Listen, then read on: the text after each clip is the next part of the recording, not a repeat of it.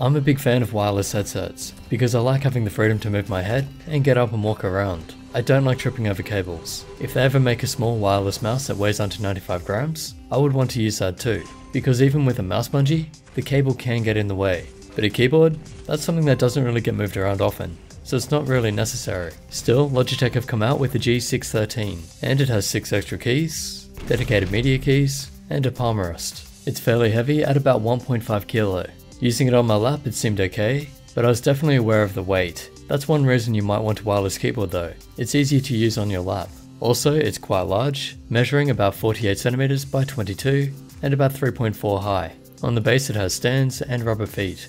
The design is matte grey with black. I would have liked it to be all black though. Now, on 2 batteries it's meant to last up to 18 months, which is amazing, and also the reason why it doesn't have LEDs. Apparently if they put LEDs on it, it would have been about 40 hours. I love the idea of not having to change batteries, but it would have been nice to just plug it in like the G713 and recharge it that way. It can be used with Logitech's Lightspeed Wireless, so that it performs as well as a wired keyboard, or you can use it with Bluetooth with your mobile device, which is actually really good, because you can connect 2 devices and just switch between them with wireless and Bluetooth. So that means you can connect it to your PC and tablet or mobile, or even another PC or laptop. It can remember up to 10 Bluetooth devices, but I had some trouble switching between 2 Android devices. I think I might have a bit of an issue with that. And lastly for mobile, they've included a stand. Where it falls short is it's not supported by PlayStation or Xbox. That's the Bluetooth I mean, it works on wireless. This is unfortunate because I would have liked to use it with both, one with wireless and one with Bluetooth, because it makes YouTube and other searches much easier. I don't like typing with a controller,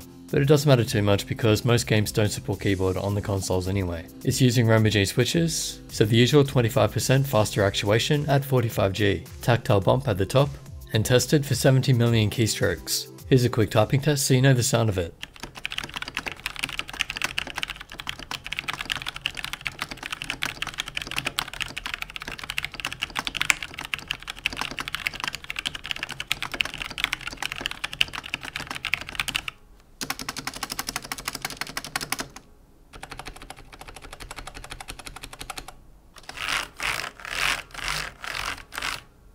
It comes with an extension cable, but you could just use it with the wireless adapter. In the software, Logitech has their usual good functionality, and you can make use of the extra keys with keyboard, mouse commands, media, and multi-key, including an editor.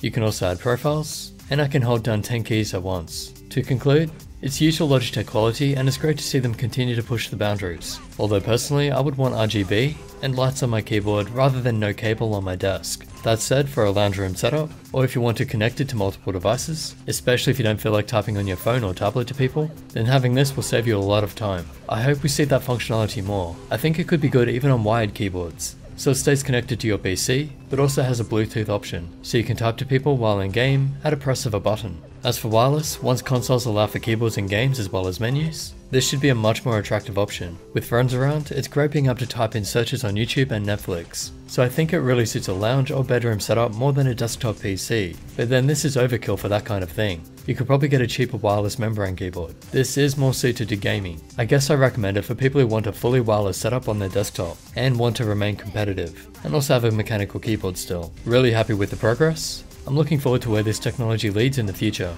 but as always, it's up to you what you want it for. Hopefully I've provided enough details to help you make your decision. So special thanks to Logitech for sending it out for review. If you'd like to help support the channel, I'll leave some links in the description.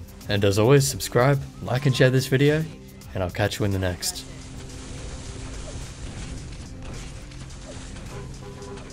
Last standing. Impressive.